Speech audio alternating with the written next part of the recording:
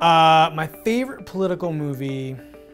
I mean, there are a lot of, I like a lot of political movies. I think the thing off the top of my head when you ask me that question that comes to mind is Network, which isn't obviously political, but it's got a lot of political themes or a lot of political things at stake. It's basically a movie that came out in 1976 by Sidney Lumet and is about the day-to-day operations of a television network, like an ABC, CBS, NBC sort of network.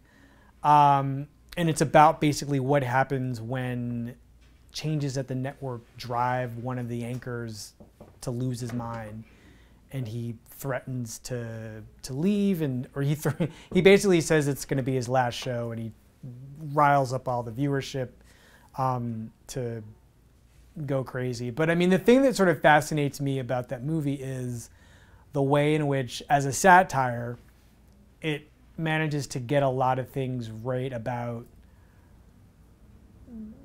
race and gender and who runs these companies and who gives us your entertainment and who gives us your TV. I think that there have been very, very few movies in the last 40 or 50 years that have been that smart and accidentally prescient about what American culture is going to be like.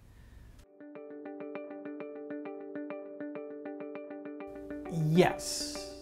I mean, it depends. I mean, it's a complicated question. It's a complicated answer.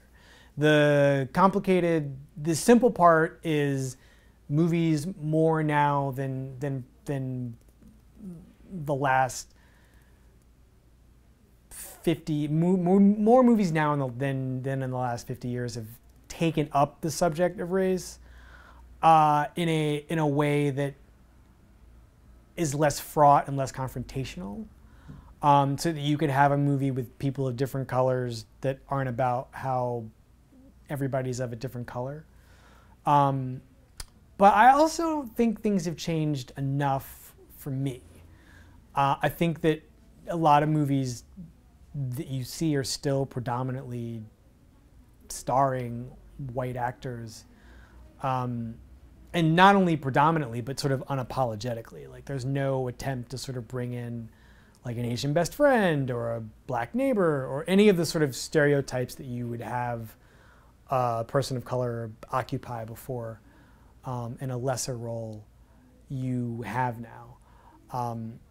And so I wonder, I don't think there's enough complaining about that ongoing problem. And so the accuracy in the representation of race, I think when movies now do depict race, I think it is done in a way that seems authentic maybe to the makers of the thing in question. But I don't know that I don't think it's always terribly accurate. And I'm not even sure what accurate would even mean in a general sense, but I'm trying to think of a specific example in which there is some kind of inaccuracy.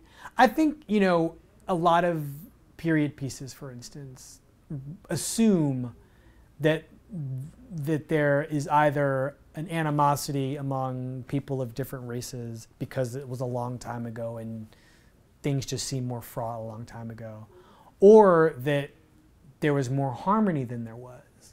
When I really think there was it was a lot more ambivalent than the movies are capable of, or than the movies think they're capable of dramatizing.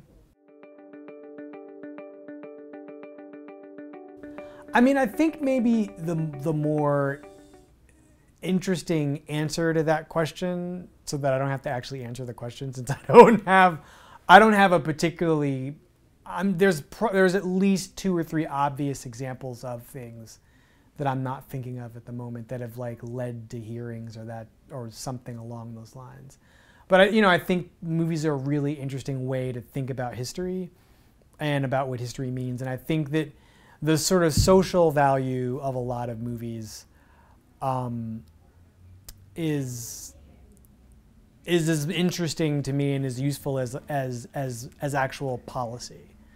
And So I'm trying to think of a good example of something like that. I think anything involving, a lot of things involving race, excuse me, and gender. I mean, political things. I mean, things that actually make a difference in people's lives, or seem to make a difference in people's lives. I would say something like Brokeback Mountain, which is not. I like that movie. I think it works. But I think that movie did a lot for the perception among a certain class of people about who was gay and who could be gay. I'm not going to say that it led to the passing of any legislation, but I think that that was a movie that definitely was part of this cultural change in terms of how we thought about gay people and what rights they should and couldn't have. You know, that movie was when that movie came out in 2005, it was a big deal. And amazingly, it lost to a movie about what a racial mess Los Angeles is at the Oscars. But I think Brokeback Mountain is an important movie because I think it was at the beginning of the change of a conversation about gay people in America and what their place should be from the standpoint of civil rights.